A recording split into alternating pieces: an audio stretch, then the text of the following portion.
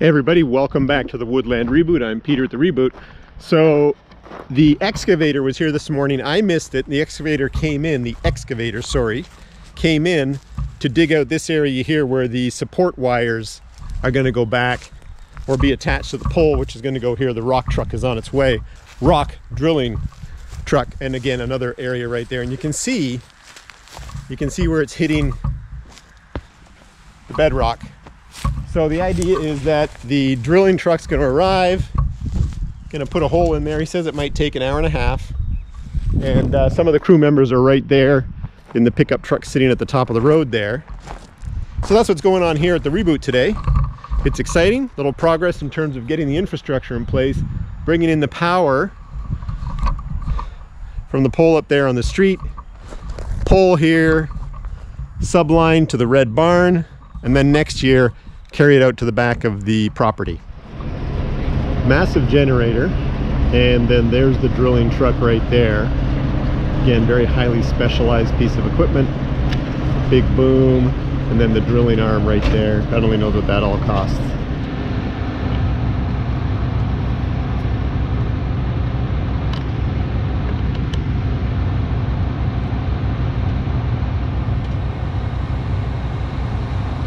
Drilling's about to begin here at the Reboot, everybody. Right. Crazy.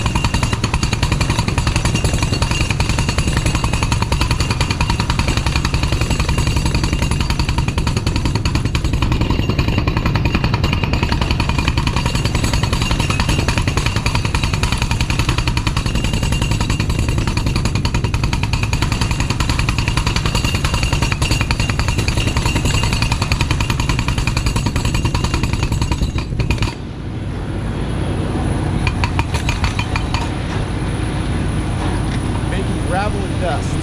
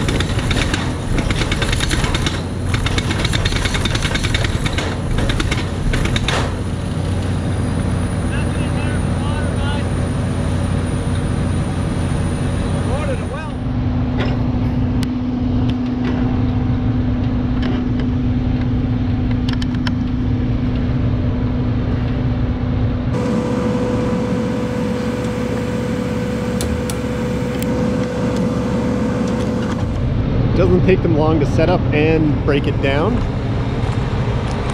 And apparently they hit water.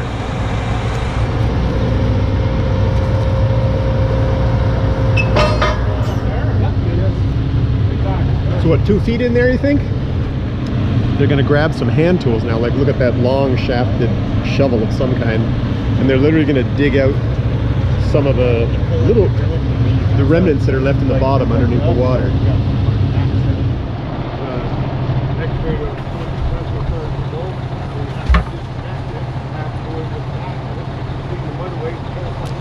Now cleaning up some of the remnants left behind in the pole that the drill doesn't blow out. Nice spoon and yes, nice spoon. I think I heard them refer to it as a spoon shovel. Water race, bud. Sandy.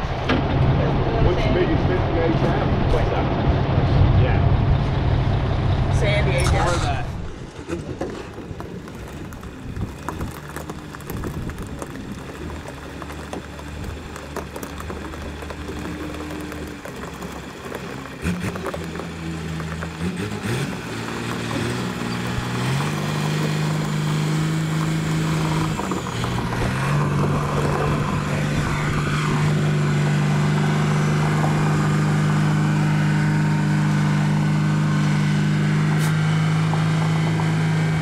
They've done a great job. Thank you to Dundas Power and their subcontractor.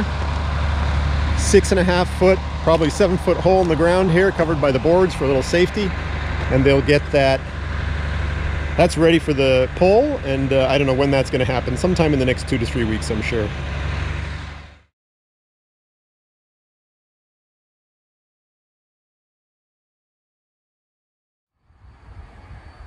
Hey everyone. Out here at the Reboot. Just arrived today to see that the crew is here. They put this the pole in, so it's 45-foot pole, 6 feet roughly in the ground in that hole that was drilled. I've contracted this company called Dundas Power Line, doing a great job. They've got all the equipment, as you can see. They've got a boom truck here, 2-person crew, all the equipment. So what their job is, they're gonna put all the wire and support wires, and I don't even know what this material is called. You've got a support pin here and one over there on the other side. That'll be all hooked up today. So obviously securing and providing the support the pole requires when the line is hooked up by Hydro 1 to the pole at the road. And that pole itself is going to be replaced by Hydro 1 with a brand new composite pole. Just because that pole requires replacement at this time. And cost for the hydro hookup and the work that Hydro is going to do is about $1,000. I don't pay for the pole up there. And the cost of just getting this pole in, not the wires, because Hydro covers the wire and the transformer that's going to go on this pole. That's covered by Hydro 1 with their investment in the infrastructure. But in terms of the hole that was drilled, the pole itself, obviously the crew members that are doing the work, it's going to cost me $8,900 for this pole here. So it gives you an idea of the type of investment and the type of funds you have to have available to do that kind of work. So it's needed, especially given the plan is to get power back in the back side of the property about another 300 feet, pretty much straight that way.